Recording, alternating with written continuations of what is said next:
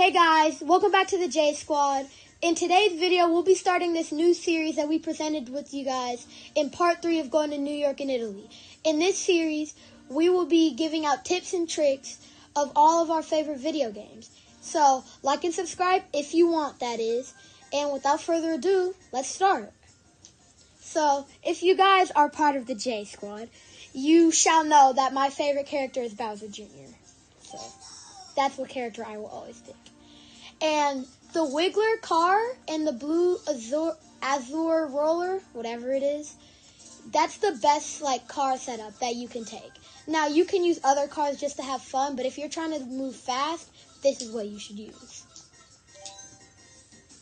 Okay, for our first trick, I'll be showing you a shortcut on Mario Circuit. GBA Mario Circuit. Okay guys, so this shortcut will be on the final turn of Mario Circuit GBA. You see right here, when you would normally think you would want to go this way, right? But no. On this track, you can actually go through the tires. So, instead of going around that turn, you can just mushroom straight into the tire and it'll jump out of your way. Okay guys, so for Yoshi Valley, there are 3 different viable ways to go on the multi-sectional part. So, basically, the only way that you should never, ever go is the rocket way. You guys see that rocket? I'll show you the way that the rocket is real quick. You never want to go up this way. This way is the slowest way ever, and you will definitely lose if you go that way. But the 3 other viable ways are going down here through this tunnel, which is the second fastest way. This way right here is the second fastest way that you can go. Okay guys, so this next way that I'm going to show you is the fastest way to go in Yoshi Valley. It might not seem like the fastest, but trust me, it really is. So right here, you just simply go on this little hill right here, and then this right here is the fastest way to go. You can also go on the little bridge that I passed, but that is just way harder, and you have to be really good. But if you are really good, then you can do that way. It's not really faster, though. Okay, guys, and the third way that I'm going to show you is the third fastest way. And I just figured this way out on my own, and I tested it, and I actually figured this out on my own. So if you go this way, the normal way, the better way to go, is going this way through the tunnel that I'm looking at right now. But say there's a banana blocking you or something, or somebody that you don't want to go behind, you could just turn this way, and you're basically getting the same amount of time as going inside the tunnel. So that's just some helpful trick for you guys.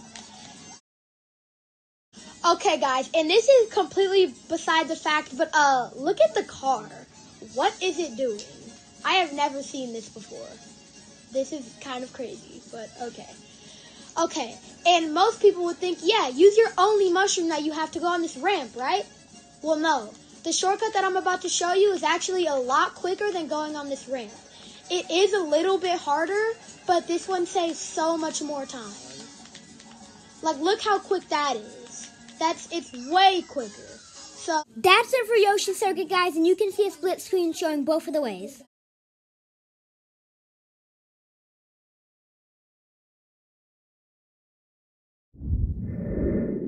Okay guys, so this shortcut on Neo Bowser City does not save a whole lot of time, but it is a pretty useful trick to know. So basically, instead of on this glider going on the ground, you can skip the whole ground section.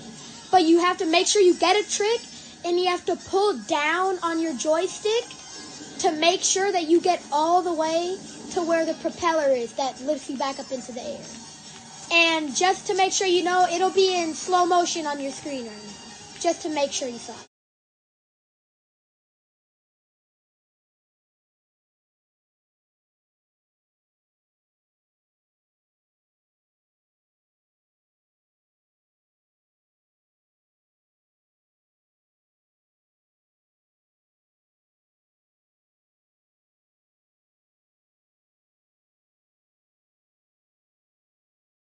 Okay, and for those of you that do have the booster course, there is a really good shortcut on Toad Circuit.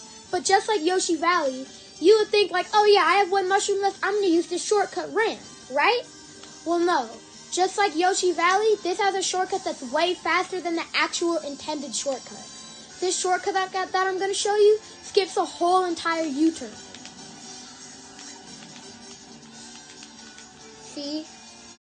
Okay guys, you should see a slow motion replay of the Toad Circuit shortcut, but let me tell you when you're supposed to release your mini turbo. So you're supposed to release your mini turbo right when you hit the edge of the sand, guys. That's where you're supposed to release your mini turbo. That's all I have to say for the slow motion replay. Okay, and for those of you that have the Booster Course Pass, this is also a Booster Course Pass track. And so at the beginning of Sky Garden, there's this little leave shortcut that you would normally think, yeah, I need a mushroom to complete that, right? Well, no. It's actually very easy to do shroomless. You just have to make sure that you get a trick on at least one of the leaves. See? It's very easy to do as long as you get a trick on at least one of the leaves. And I'm not going to have a cut on this one because the track is just so short that we can easily get to the next shortcut. And this shortcut, my little brother Jackson actually came up with. And I was very surprised when he told me this because it's actually a very good shortcut. And it's at the beginning of the lap. And you have to go off this little thing right here. And it sends you all the way like that. Now, it's probably not much quicker, but it's just really cool to do. So, that's it for Sky Garden. Okay, and again, for those of you who have the Booster Course, this is also a Booster Course track.